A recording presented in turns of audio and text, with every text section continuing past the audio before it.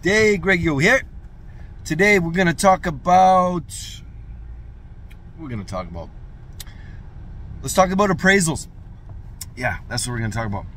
Appraisals. So most people in El Salvador, really, since there hasn't been a real estate market for the last 30-40 years, it's been civil war and gangs, don't really understand appraisals, and oftentimes don't even see the need for it. It's kind of like a foreign language. In Spanish, we would call it evaluoso. Yeah. And so appraisals are important. I saw a message come in the other day and somebody stated, hey, make sure you only deal with the bank when it comes to finding properties so you're protected. And that was kind of funny to me, because banks, although they do have certain parameters they need to follow, are not really in the protection business. They're in the making money business. Actually part of the biggest cartels on the planet. And so when it comes to appraisals, you definitely want to have the right guide to find the right appraisers here, because there's a handful of them that are actually licensed, regulated, and have good relationships with the banks, and that are reputable and that we deal with. And so you want to be careful, right? When it comes to the bank specifically and them getting the appraisal. So let's say you do get financing for the property, which is not easy to do here. You definitely want the right guide on that. Let's say you do get financing. The bank, most of the time, 99% of the time, is going to do their own appraisal.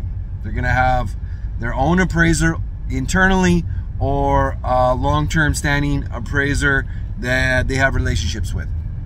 And so, of course, it's in the bank's best interest to appraise the property lower than market value, because essentially they want to mitigate their risk. They want to hedge their bets. So let's say you're going to buy a property that's $300,000, and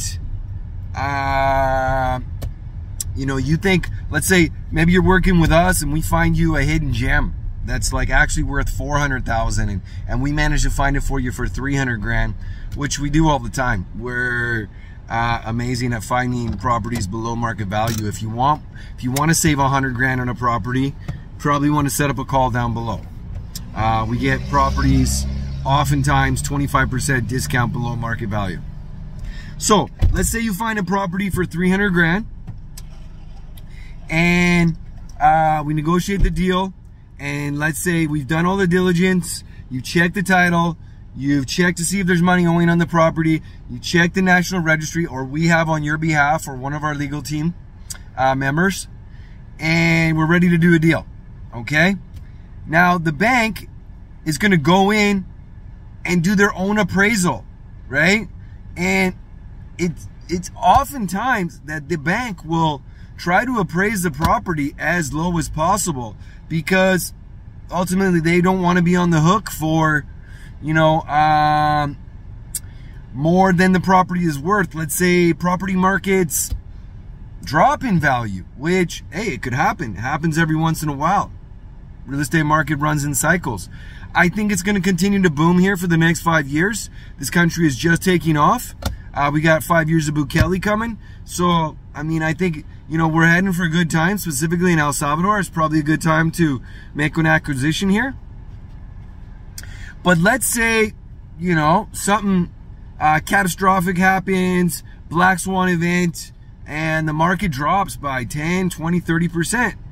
They don't want to be on the hook for a $300,000 mortgage that is only worth 200 grand now, right? And so they're gonna do their best to send their appraiser in, and we've heard the horror stories, and we've dealt with horror stories, and we've backed people up on this, and we've seen the bank send in appraisers and appraise a property lower than we know is market value, and then we've gone ahead and sent in our own third-party, reputable, licensed real estate professional appraisers, and you know, they appraise it 10% more.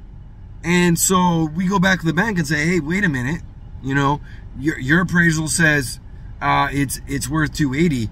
Our appraiser says it's worth 340.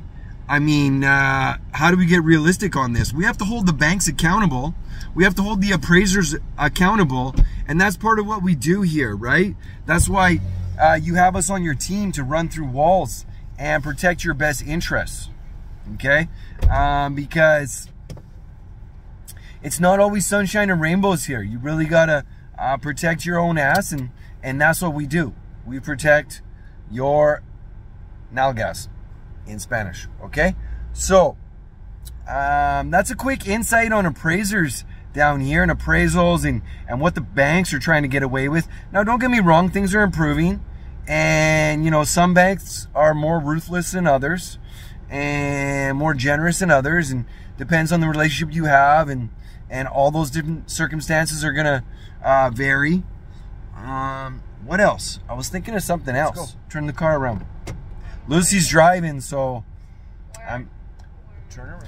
Okay, guys, I gotta go here. I gotta provide some adult supervision. Okay, we'll see you in the promised land. Greg, yo, out.